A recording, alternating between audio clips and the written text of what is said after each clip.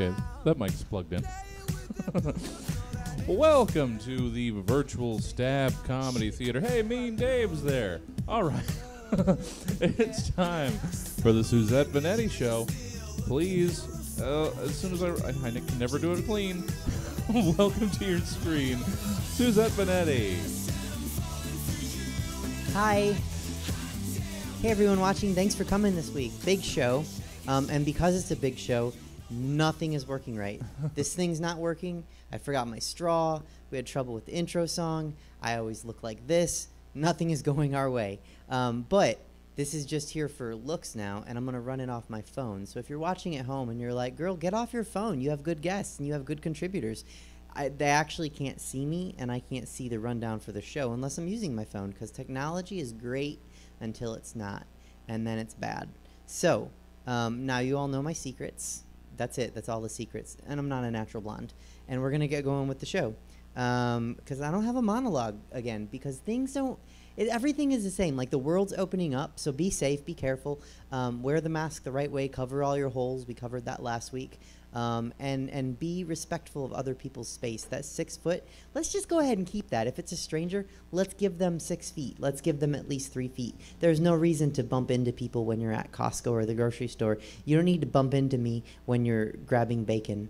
You can just wait, because I'm fast. I'm not, okay, cool. I'm going to get off my soapbox on people bumping into me. I just like personal space, and I think a lot of people do too, and I think we all could use that 6 feet going forward. And on that note, I'm going to go ahead and bring in our contributor.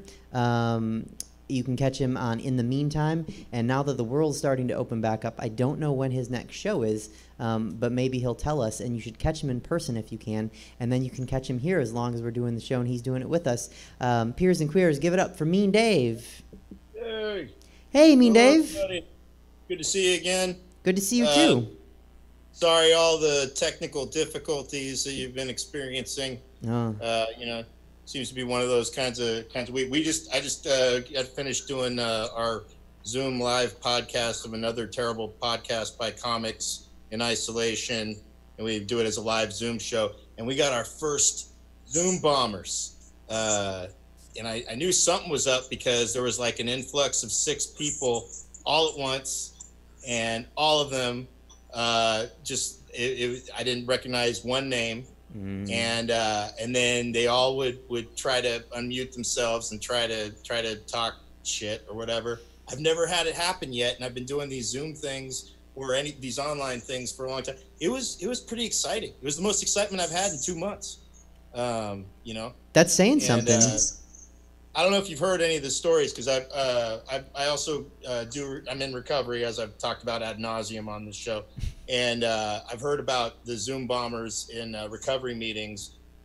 There's been porn, there's been I think people masturbating, which is porn, but like actually doing that themselves, and then there's been some white supremacy, and the white supremacy occurred in a Spanish-speaking group, which I thought was just kind of funny, coincidentally. But yeah. So it's weird. It's weird how the Zoom things, there's like people that basically, I guess they just scour the internet looking for Zoom stuff to just basically start, to just hijack and try to, and they weren't even that clever. That was the thing about it. It was, at first it'd be one thing if they were funny, but they weren't. And so we gave them a chance, but that didn't happen. So, as far as, shows or anything, I don't think anything's, I might be doing something, the closest thing to a live show that, because pretty much I think even after things open up, comedy is going to be like it's a last priority thing, not to mention the fact that once they do start having shows, everything's going to have all the distance, and so there's going to be less capacity, which is fine because comedy's not that, even as popular as comedy can be, I don't think it's that popular. Which will be in the favor of the less popular comedians. Depends who's doing it, probably. But one of the closest thing to a live show that we'll be doing, possibly, and I'm pretty sure it should be a go, but in like 2 weeks, I'll be participating in a drive-in comedy show where people will be able to drive up, and we'll be doing a show where there'll be a stage and a microphone that'll be wired into the radios. And people tune in, and then they sit in their cars and enjoy the comedy show from their car, and there'll be like a movie screen too, where the comedian will be projected onto the screen. Huh. But yeah, it's not it's more than likely going to happen, but I don't want to say specifically what it is, just because I don't know if it's 100%. Okay, that was my follow-up, was when and where. But I mean, I think it just goes to show that, like, no matter what the challenges are, like, the creative people are figuring out ways to get content to people. I mean, the internet, that's the thing that cracks me up, is when this all started, you know, and still with comedians that are like resistant to the online formats and all that, these people have been making unwatchable content for the last 10 years, and I'm friends. I'm part of it too. I make, you know, you can check out In the Meantime with me and Dave on YouTube, and add to my tens of views that I get to any video. But no, and I have no problem. I mean, I don't want to say I had no problem. I wouldn't have thought to do it had I not been invited to do some stuff. But it's been really funny to watch people that I know have made, you know, they've made sketches, they made all kinds of crap. And then when it came to this thing, they just were like, I just don't get it. This thing, I don't really, it's just not stand-up comedy, and da-da-da-da-da. And I'm like, yeah, so what? Just talk to your camera and act like a jackass, and you'll be fine. So I don't know if you have anything to do, if you're going to watch the whole show tonight, but one of my guests, comic Scott Capurro, he's putting out like nightly stand-up comedy. I know Scott. I've got to feature for Scott. He's exactly the type of person that I can see. He's always quick to adapt.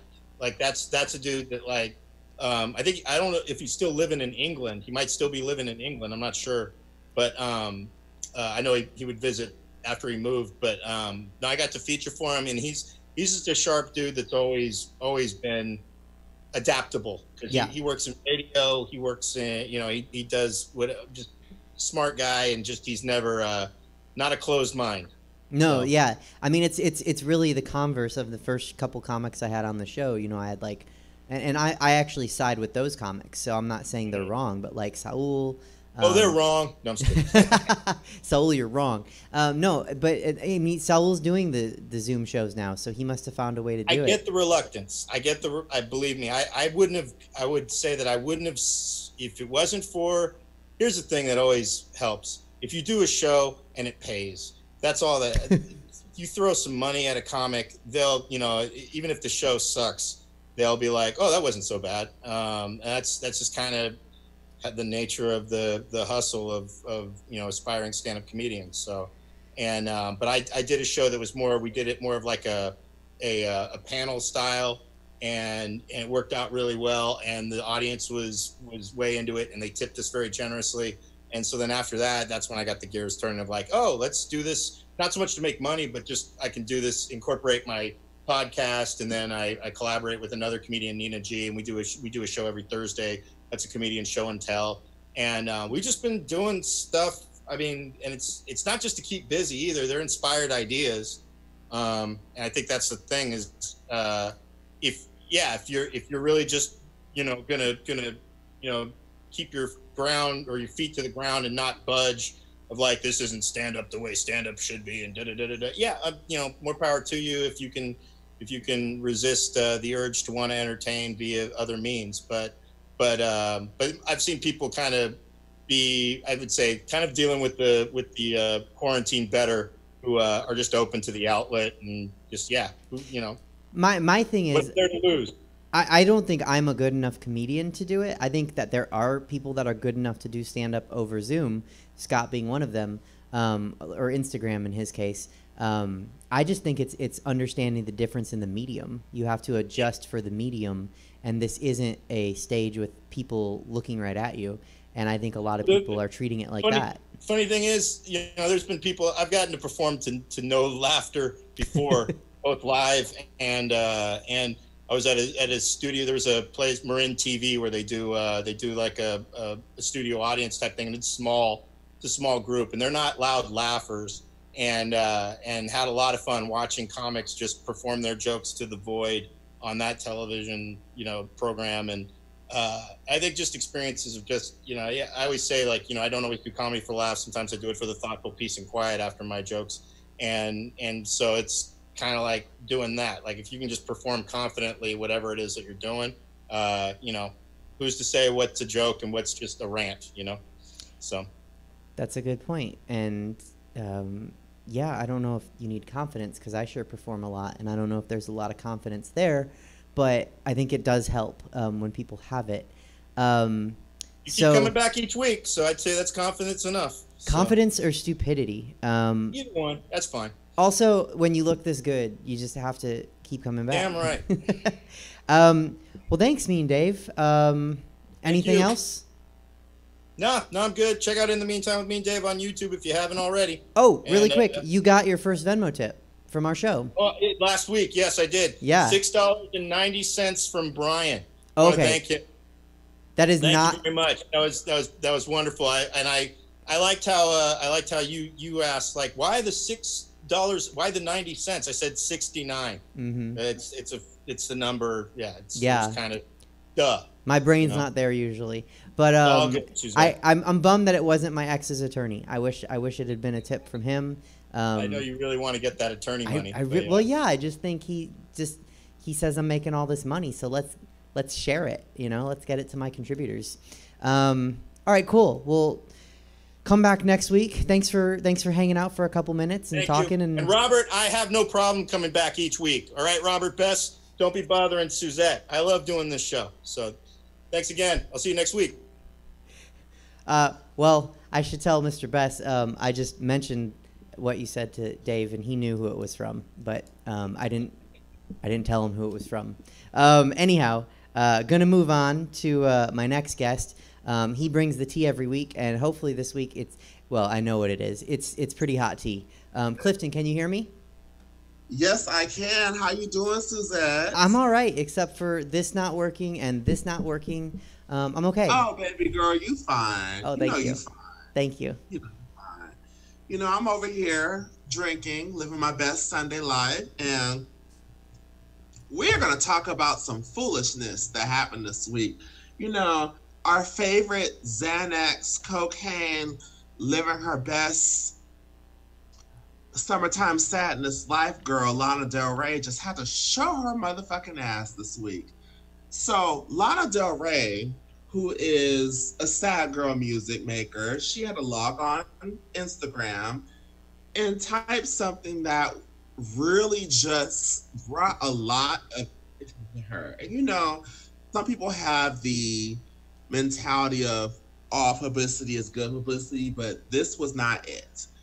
And basically what it was, Suzette, was that she was mad because she has not had a #1 hit in a while. So she went on Instagram and she said this. I'll give you a little excerpt and then I'm going to read the bitch after this shit. So she said, question for the culture. What culture, girl? And so she said, now that Doja Cat, Ariana, Camila, Cardi B, Kalani, and Nicki Minaj and Beyonce have had #1s with songs about being sexy, wearing no clothes, fucking, cheating, etc., can I please go back to singing about being embodied, feeling beautiful by being in love, even if the relationship is not perfect, or dancing for money, or whatever I want, without being crucified or saying that I'm glamorizing abuse? Girl, if you don't shut your ass up. So she had the audacity to get on Al Gore and Beyonce's internet and say these lies, because it's just like, most of the artists that you named have been crucified for their artistic work. And I'm just like, Lana, did you forget that Beyonce went on the Super Bowl stage in Black Panther garments and sang Formation? Had a lot of racist white people mad at her for years? Did you not forget that Ariana Grande, when they bombed her concert, was facing death threats for that? And did you not forget that also when her ex-boyfriend committed suicide, that she was facing a lot of grief for that? Like, I understand that all these women have made songs that were sexual, but also all these women have also made songs that have pinpointed very big highlights of their life or highlights of the time that was going on, whether it was the Black Lives Matter movement or suicide or anything like that. And it's just like, her whole thing was very tone deaf. And of course, she rightfully was read on the internet. And then she gave some half-assed apology talking about "Don't Call Me Karen." I'm like, girl, you can't say "Don't Call Me Karen" when you pull the most Karenist move ever. Like, I don't know what to tell you, Lana. Like, maybe if you stuck a pussy up and create a hit that's not a sad girl song. And the fact that you have the audacity to write this, but you have a song that says "My pussy tastes like Pepsi Cola." Mine doesn't. Your pussy tastes like Pepsi Cola. Mine for sure doesn't. I know that.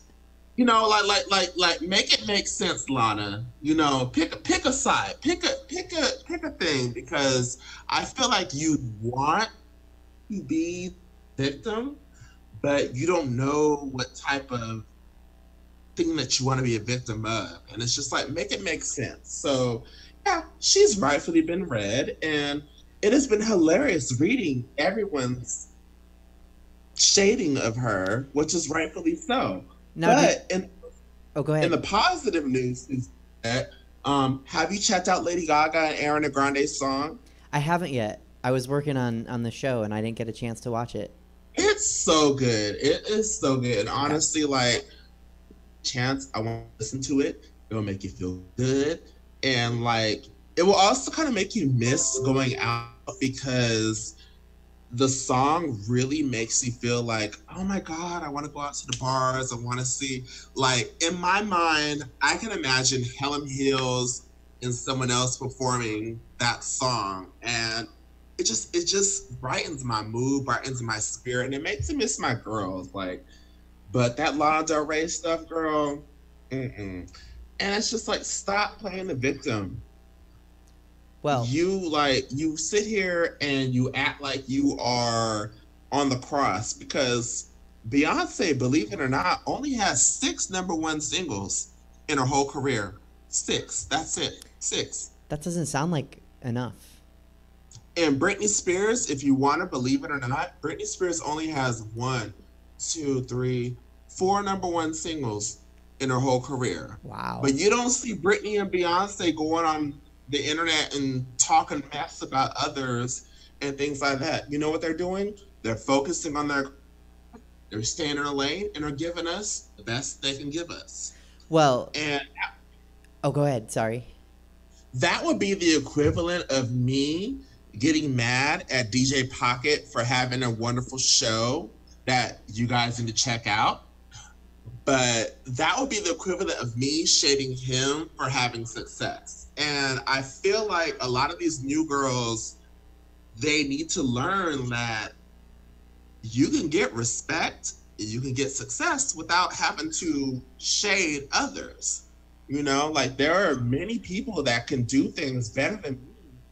And besides the shading them, why don't you learn from them? Why don't you ask them for advice? Why don't you say, hey, sis, how did you do this? How did you do that? And I feel like Lana Del Rey, besides saying that, has she a DM Lady Gaga or Beyonce or anything? They're like, hey, girl, how'd you do this?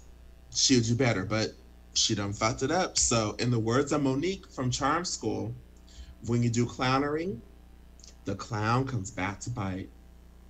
Yeah, you know it too. Okay, so 2 things that I want to mention, and maybe one of them we'll talk about next week. And then Go ahead. the other one is just a follow-up to what you said. So the first one is, Lana Del Rey shaded Doja Cat, but then I saw a story where Doja Cat is in some hot water. Girl. She's steeping because she did some things. So let's save that for next week. We can talk about Don't Doja bring Cat that up if you next want. because Doja, bitch, you ain't off the docket. Doja Cat's on the docket too, girl, because she done fucked it up too. But Well, I know. And the second one is I'm gonna take your suggestion It wasn't really a suggestion to me, but I've been bugging Helen, like, Helen, let's do a duet, because you need to have someone that can dance to take all the focus off of someone that can't. So I'm gonna suggest to her in the interview right here next that we just go ahead and debut that song.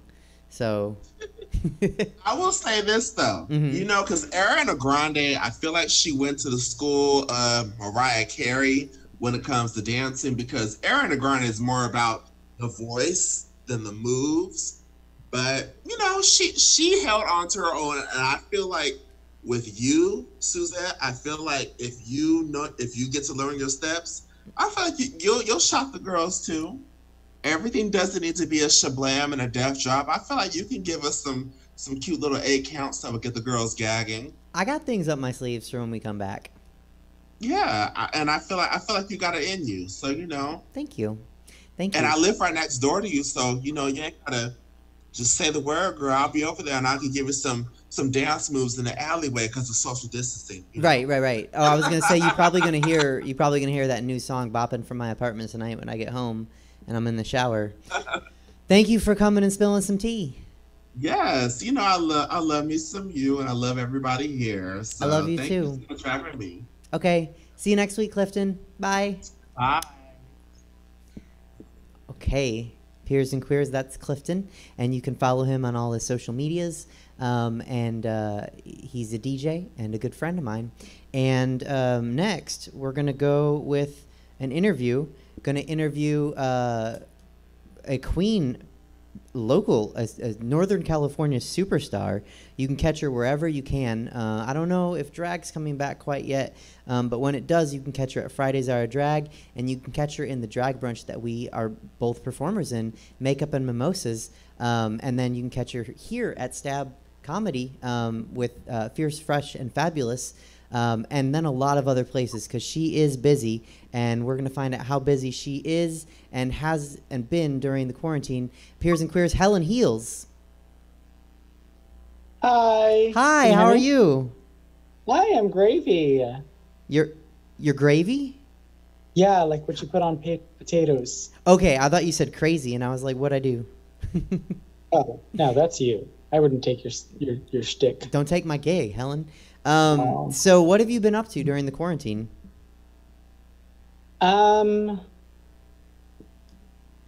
Nothing. That's okay. I mean, work. I mean, I'm still working, and I not drag, my like real job, and I don't know. I've been doing like digital drag shows, but for the most part, I've been like trying to organize another thing, but I can't talk about it yet. Okay.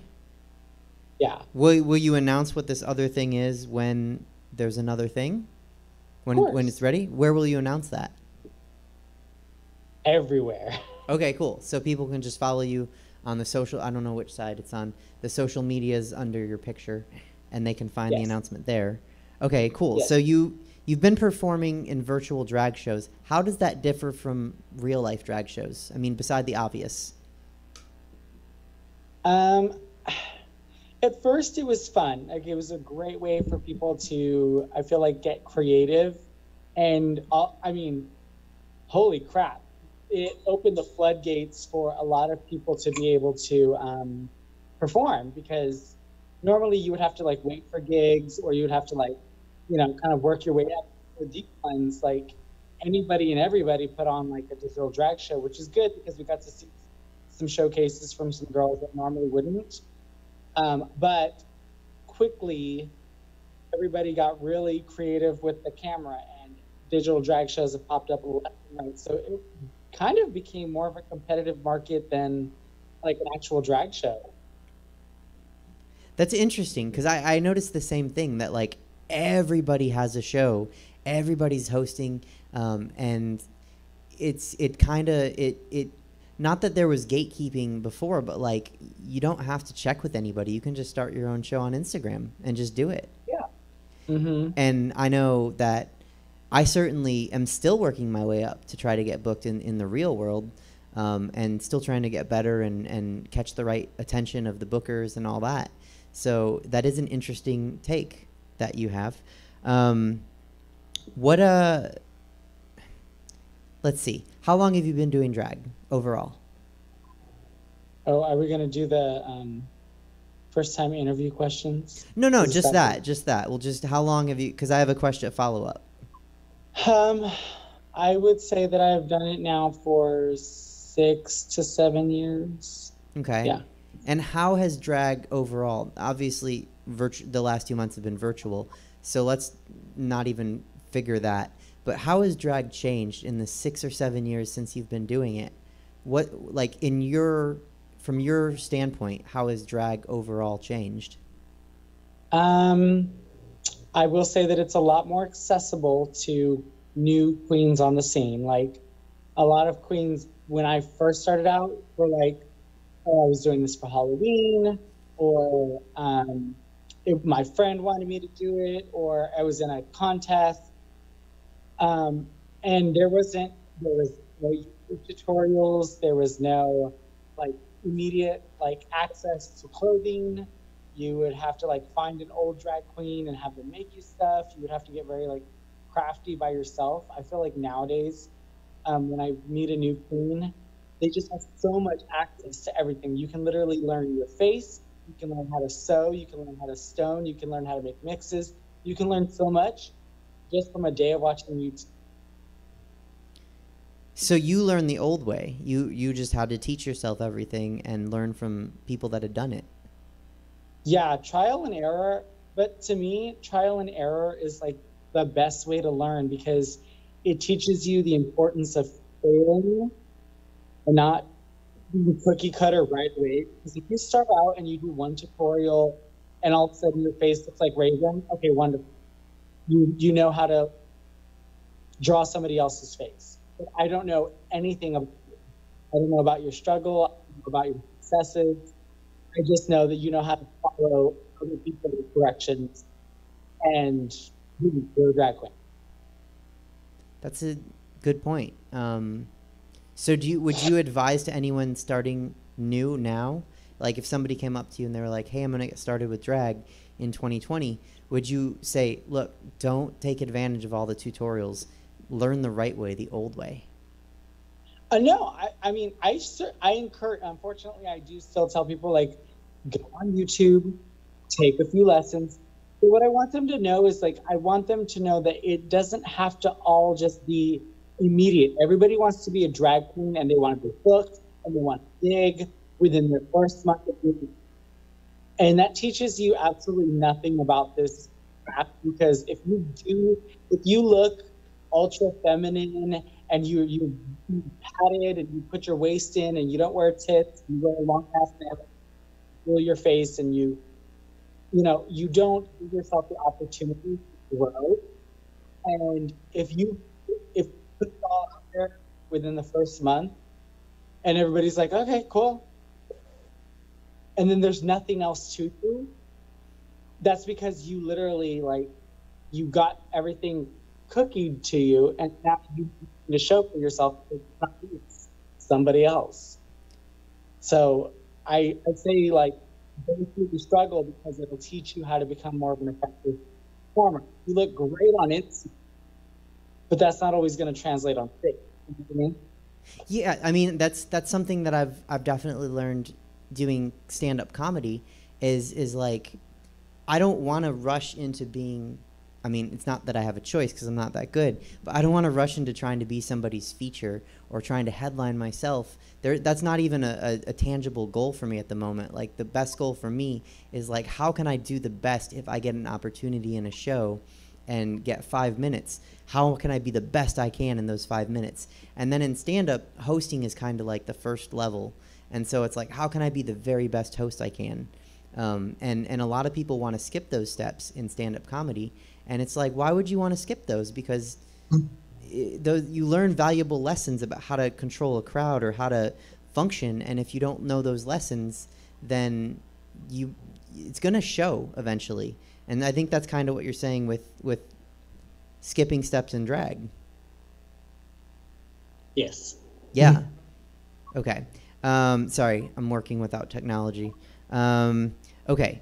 What is the coolest thing about doing drag? For me, the coolest thing is probably just like a comedian, since we're relating everything back to comedians. It's about entertaining and like seeing the joy of other people. You do it for yourself, but it's sort of, I think there's a level of involvement where if you put out something nice, I just realized my little turbans were, I feel like if you entertain people and you make them happy, you're doing like a service. You're doing like a public community service kind of thing, and their happiness creates your happiness. So it's like what you're putting out is really kind of for you, but you're doing it through other people. Make sense? Yeah. What's the worst thing about it? Getting in drag. How long does it take you, if you don't mind me asking? This took me 20 minutes because I know that I'm not in like the best lighting. I've been doing makeup for a couple days now, and it's been like driving me crazy, and my skin's probably gonna burn off. But it takes me normally 2 hours. That's what I like to give myself. What's the longest you've ever been in drag in one day? All day. Probably from like 8 in the morning till 7 at night. 7 or 8. Oh, wow. Okay. So like a good 11 hours? Yeah, I mean, when we did Rainbow Fest last year, I had to arrive at Sidetracks for the call at 11 a.m., which means that I needed to get up at like 7, start getting ready by 8, drive up an hour to get there, get up in the room, get dressed, and then be down there. And then I had the daytime shows, and then Sidetracks, and then my own show right afterwards. So I was in drag technically from 9 to 2 the next morning. Yeah, I did from 9 a.m. until 2 the next morning. So that's like 16 hours-ish. My math is off, but whew, okay. Any tips if anyone has a long day in drag? Hydrate yourself, hydrate your skin. Take your makeup with you, because I had to redo my makeup twice that day, and that's because I danced a lot. I was in one of those battles, and I made it all the way to the end, so I literally times in a row. So bring your makeup with you, and just like stay fed, stay hydrated, and plenty of setting spray, plenty of hairspray. Setting spray is the best friend. Okay, I have questions from the viewers, if you're ready. I have 2 questions from Taryn in Sacramento. What? The first one is, who is the one queen you're the most scared of? Not Taryn. Scared of? Mm-hmm. Ooh. To be honest with you, I don't think I'm scared of any drag queen. I think Taryn might have something to say about that. Here's the thing: I'm not scared of Taryn because I would never be able to do anything, and I don't think she could do anything that I didn't feel was going to be like constructive. Like if she had something to say to me, it would never be like, I'm saying this to intimidate you or scare you. You'd say like, I'm telling you this because I want you to do better. And that doesn't scare me. Oh, okay, yeah, cool. But, oh, well, yeah, you're talking about the Taryn we get to see backstage. So yeah, exactly. So yeah. Taryn wouldn't be that person because she's never been that way with me. But right. Even if it was like a drag queen try to be intimidating, scared. At the end of it all, you can be intimidated or scared by a drag queen, but at the end you say they go home, they take off their makeup, they still have bills to pay, they still pay taxes, they still have their ups and downs and roller coasters, and at some point they're also vulnerable. Otherwise, we're doing that, okay? And they're not too good to not be on the same level field, so scared by anybody. Okay, well, that's a good lesson for people. Don't be intimidated. The other question from the viewers is, what is the worst... Oh, crap. I feel like this one's going to hit too close to home. What's the worst performance you've ever seen?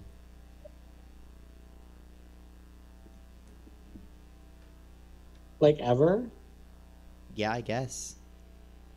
Let me preface this by saying that there are no bad performers. There's just bad performances. We all have them. We all have our moments. I'm gonna say, like, I've seen some videos of some rude girls, and I've seen them like either fall off stage, hit themselves, or stuff falls apart. And unfortunately, I feel like when you've gotten to that caliber, you should be better prepared. Okay, cool. So I was terrified that was going to come back at me. Suzette, you know that you are the only person that thinks your performances are terrible. Well, I think we all have to be our own worst critic. I'm excited. I'm great. You are the first. You are the first drag family member of mine to have on the show. So this is exciting for me. Okay. Are you ready for rapid fire? Sure. Okay. What is your favorite thing about the existence of brunch? Existence of brunch. Mm-hmm. When you're done, you still have like a day ahead of you. True. Drag name that you didn't end up using. Holly Peno. Do you name your wigs? No. What's your favorite wig color? Ooh. Red or blonde? I like you in red. When you put on a bra, do you clasp it in front and spin it around, or do you put it on and then stretch your arms behind your back? Nope. In the front and turn that bitch around. I think everybody does that. I think that's the secret. We're men. Women do it too. Women do it too. I've interviewed women and asked them the same question. I know, but when women do it, they have a process of how they have to do it with their boobs in front of them. We're men. We don't have anything restricting us. Like, it's so easy, so why not do it in the front? I mean, Chelsea's the only one, and Chelsea has restrictions in front of her. How high is too high for high heels? The limit does not exist. Oh, Helen heels. What is your favorite song to perform to? That's a big question. I don't know. I've got a lot. I really always performing 90s music or shoot. Okay. What is the funniest thing an audience member has ever said to you after a show? The funniest thing an audience member has said to me after the show. The girl before you is terrible. If somebody is buying us drinks at the bar, what are we drinking? Rock stars or Shirley Temples. Oh, that sounds good, actually. Toilet paper, hang it over or under? Over. Yes, thank you. We're making that a rule in the world. Favorite show or venue to perform in? Probably Badlands. I love me a Badlands home show. Fridays are drag. Favorite drag queen? Ever? You, however you want to define. Probably Raja from season 3 of Drag Race. Favorite drag king? Ben Flicker.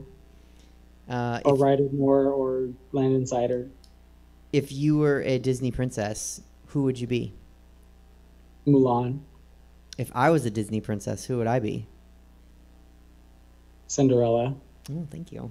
So I don't need to ask the next one. Do you think I'm pretty? Because Cinderella's pretty. Well, finally, what are you most excited to do when the quarantine is lifted and we can all go out?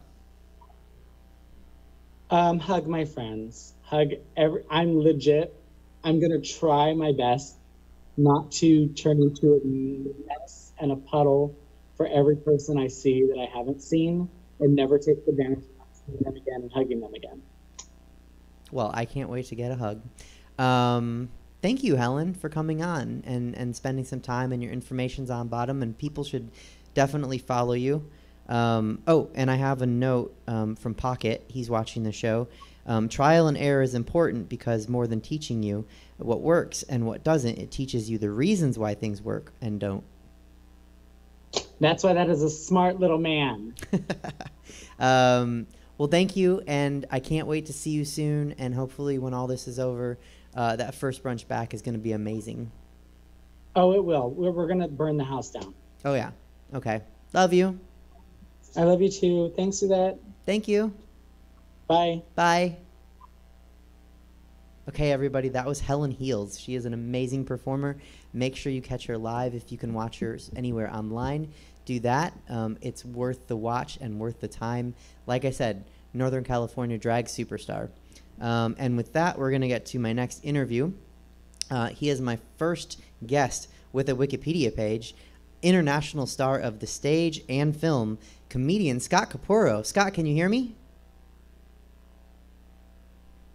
Yes, I can hear you. Hi, how are you? All right, thank you.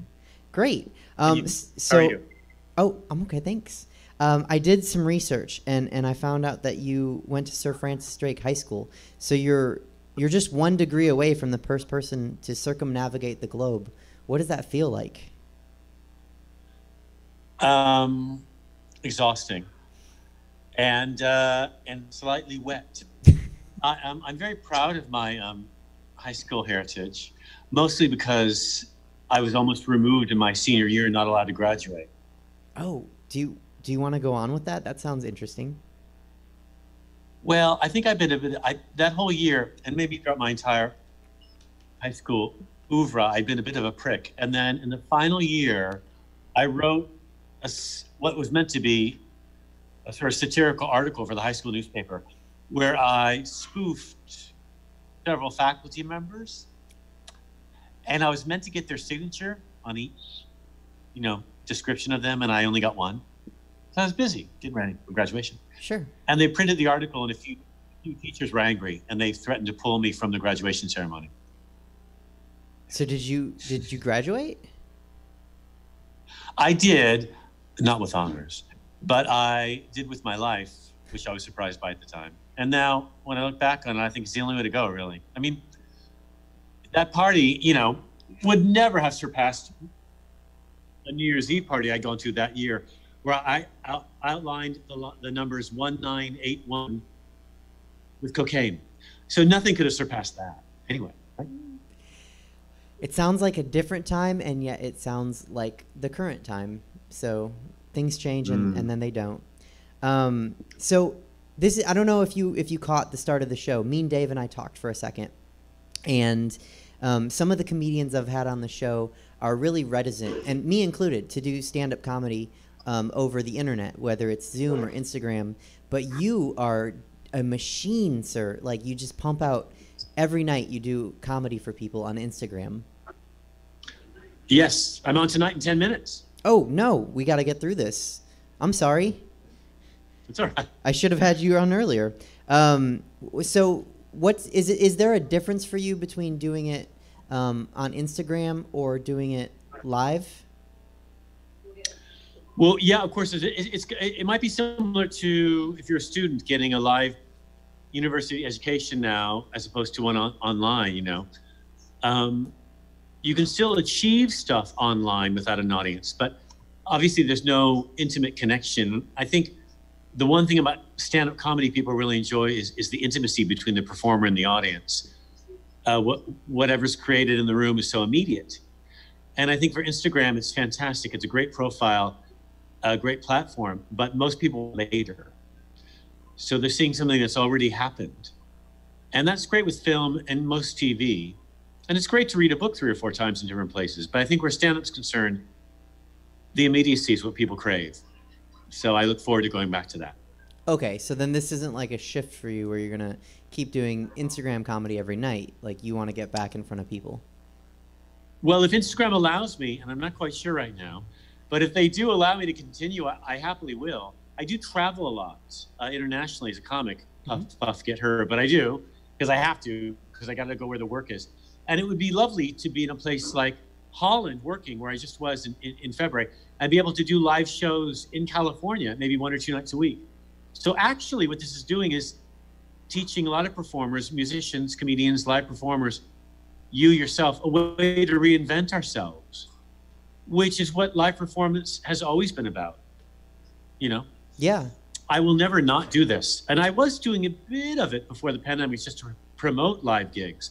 But now I think, for a while at least, this will be part of my live performance cachet. I look forward to it, actually. I like the idea of being elsewhere and just turning on the camera and doing a show for people 5,000 miles away. It's exciting and glamorous, I think. That's really cool, and it's something maybe for me and others to aspire to be able to do, because I know with me, with comedy, it's about the timing and the connection with the audience and trying to make sure that I can gauge whether or not I should go further. That's something that you don't seem to mind, is whether or not you can go further. When I've caught you live, which is a total delight. Is there a line that you don't want to cross as a comedian, or do you just go as far as you can? I haven't found that line yet. I look forward to seeing it someday from afar and then approaching it slowly on my hands and knees, but I haven't found it yet.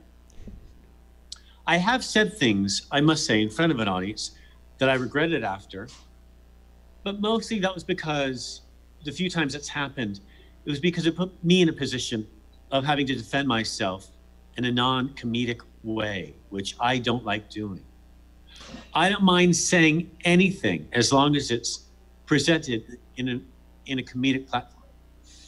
But if I found myself on stage apologizing for having said something or defending myself physically, that's where I know I've lost control, and I don't like that. So I usually try to stay as the ship's captain and navigate. And I don't want to lose, I don't want to lose sight of land. I want to have somewhere I'm sailing to. And to do that, I have to remember that not to take anything personally from the audience. When I do that, when I take things personally, that's when I get in trouble, That's a good way to look at it. And I definitely don't think anyone should have to physically defend themselves. So I'm sorry to hear that you've had to. It's a bar and people drink. True. That's a good point. One thing that I didn't know that in my research, you wrote a book. Book or a show? I'm sorry, my notes are all scattered. The Truth About Gay Animals? It was a book, actually. It was quite a serious scientific book that was turned into a documentary-style TV show in Britain, which I hosted. So it was both. And I learned a lot. I like that you pointed out when I read quotes from you about the book that it kind of challenges the thought that it's unnatural, homosexuality. That because if animals are doing it, it does. And I never really. Oh, sorry. Go ahead. Oh no, I was sorry. I was just saying, being from Francisco, having grown up pretty lucky to have supportive family members, I never really thought about why, I was queer. And then to find who were concerned with that question was at first really daunting, but then it was really refreshing to talk with them and see that, there is a reasonable examination as to why the human species does what it does. We're all basically wild animals sniffing around at one another. And I like the idea that, there's an explanation for something that people seem to shrug their shoulders about. It didn't really change my mind about who I was, but it certainly... Go ahead. Oh, no, I was just listening. I think we had technical difficulties. Oh, right. No, I was just saying, hosting the show didn't really change my mind about who I was, but it did make me think that there's a lot of different reasons people do what they do. And a lot of them are based on animal behavior, which is interesting. That is interesting. I don't want to take up too much. I wish. I know I have to go. I'm really sorry. No, that's okay. Maybe we can do this again. I was going to say, would you mind coming back? I'd love to. Okay, great, because I have so many more questions for you. I'd be honored. All right. So I can ask you one more question, or I can just ask you like 2 or 3 rapid fire and then let you go. Your choice. Okay. Okay. Let's see. One question. One question. I have to ask. Oh, okay, here it is. So we're not going to get to this today, but we can revisit this if you want. You were in A Phantom Menace, and in the credits, you were on top of Jabba the Hutt. So is it fair for me to say that you topped Jabba the Hutt? Yes, you may say that. That's going to be on my tombstone. Has no one ever said that before? Yeah. Oh wow. Okay. It's a good T-shirt. Listen, thank you so much, and thank you so much for including me tonight. It's really loads of fun. Oh, thank you so much, and I'll message you and we'll bring you back as soon as you can. That'd be great. I really love it. Have a great show. Thank you very much. Take care. Good night. Bye. Have a good holiday weekend. You too. Bye. Okay, everyone watching, that's Scott Capurro, and you can find him. His information was on bottom, his Instagram handle, and he's going to go off and do a live comedy show right now, and you can follow him there. Sorry that we don't have more of him today. I should have planned around that better. And it looks like no Chelsea. Okay, cool. So we'll just go with our always last guest, comedian, actor, producer, whatever he's doing today, David Shapiro. David, can you hear me? Are you there? Yep. Cool. Have you been going out much? No. Oh. Are you excited for everything to open? Maybe. Okay. So I gave you an assignment this week of something to watch and report on. Yes, you did. You asked that I watch She-Ra season 5 on Netflix. Had you seen the show before, or did you start with season 5? I watched all of them, or I had already seen them. I was caught up to date on 1 through 4. It's a good show. So. Okay, cool. So tell the audience, kind of bring us up to speed on 1 through 4. So it's a remake of the 80s cartoon, and on a distant planet called Etheria, there's a soon-to-be hero, our soon-to-be hero, Adora, and she lives and she works with the bad guys, basically, the evil Horde. And the evil Horde is mean, and they're nasty and dastardly. They're a bit goofy, some of them, maybe some clumsy members, just like any big organization that's trying to take over and subjugate people. But they do seek to subjugate and dominate this magical planet, Etheria, with their science. Wait, the bad guys have science? And science is good, though. Yeah. This show, so science is... But in the show, I'm just saying, in life, science is good. In the show, they have magic, and so the bad guys have science. That's not how it is in life. Okay, cool. So how does the story begin? And it starts out with Adora being on the Horde side. Like the first episode, though, of the series, she bumps into Glimmer and Bo, the Rebel Alliance leaders, and there's a magical sword, and they all fight for the magical sword, and Adora grabs it, and then she turns into this 8-foot-tall, magical blonde woman with a skirt and aggressive shoulder pads called She-Ra. And She-Ra's the hero of Etheria. Oh. Yeah. Okay. And she joins the Alliance and fights for the side of good, alongside the princesses of Power and Bo. Okay. Do you want to spoiler alert? Do you want to talk about season 5? I mean, definitely seasons 1 through 4, and season 5's been out for like a week or two. So do you want to talk about it? So okay, so I'll try. It starts Without with season spoilers. 5 with Glimmer and Catra, Adora's best friend / love interest, aboard the evil intergalactic battle cruiser spaceship of Horde Prime, who is the ultimate villain of the series. And originally, we thought the villain of the series was Hordak, who was the leader of the Horde on Etheria. But Hordak, we find out, is actually just a flawed clone of Horde Prime. And so you really come to like him over the first, like seasons like 3 and 4, you really start to like feel for the guy. So I think they needed a bigger bad guy. So they got Horde Prime. And Horde Prime's terrible because he just wants everyone to be a reflection of him. He doesn't like originality or anything unique or individualistic. So but he does have cool colors, like white and lime green are like really good colors. So he seeks to make everything a reflection of himself and no, originality. Okay. And then what is the difference for season 5? So in the season finale of season 4, Adora breaks her magical sword that turns her into She-Ra, and now she just has to be Adora, and she thinks She-Ra is the hero, but she might learn that Adora is the hero and not She-Ra, right? Because she's struggling to fight as like the lesser version of herself, which maybe the lesser version is the greater version. Oh, okay. Yeah.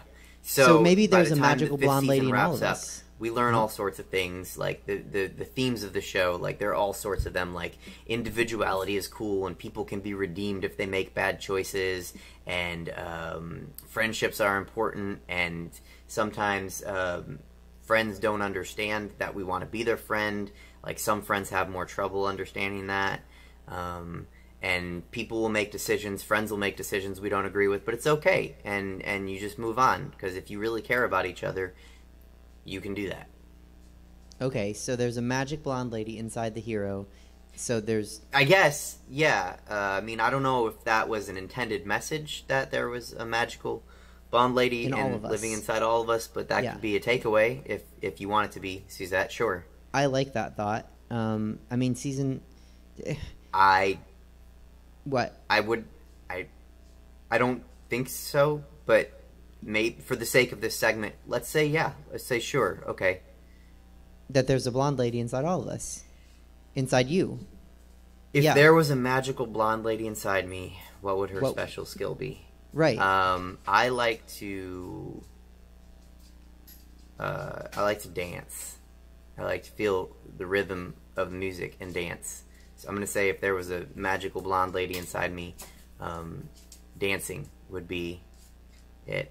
I don't think that'd be her special skill. Something tells me that wouldn't work. Well, but what anyhow, else does season 5 She-Ra have? season 5, it's out now. It's a good watch, quick episodes, fun for adults, probably great for kids. I wouldn't know, but I imagine it'd be like phenomenal for kids. Chelsea has a kid. We should ask Chelsea, get a mom opinion on that. Yeah, it combines fantasy and sci-fi. So, something for everyone. There's princesses with ice powers and water powers and machine powers. So, and there's a sea captain with shanties. Wow, it sounds like a Stefan sketch. Princess with prehensile hair. Yeah, it still sounds like a Stefan sketch. Well, yeah, I mean, sometimes life feels like a Stefan sketch, you know? True. Oh. Well, thanks for doing it. Thanks for watching. Thanks for... And reporting. Thanks for coming up with something to do. You're welcome. Okay. Yeah, be safe as everything opens up. I will. You too. Right on. Be safe. If you ever... Bye, Suzette. ...are in a show, get booked. Bye. Okay, cool. So that is David Shapiro. His information was on the bottom. You can follow him. And I think that's going to be the show. But remember, guys, if you want to support any of the interview guests or contributors, their information's at the bottom of the show, whether you're watching this live or if you're watching a playback. Also, don't forget Stab Comedy's theater's information is at the top of the screen, and you can donate there. It's just a theater trying to stay afloat, and they give people like me chances to do things like this. So donate, be safe out there, have fun, and see you next week with Megan Pixel.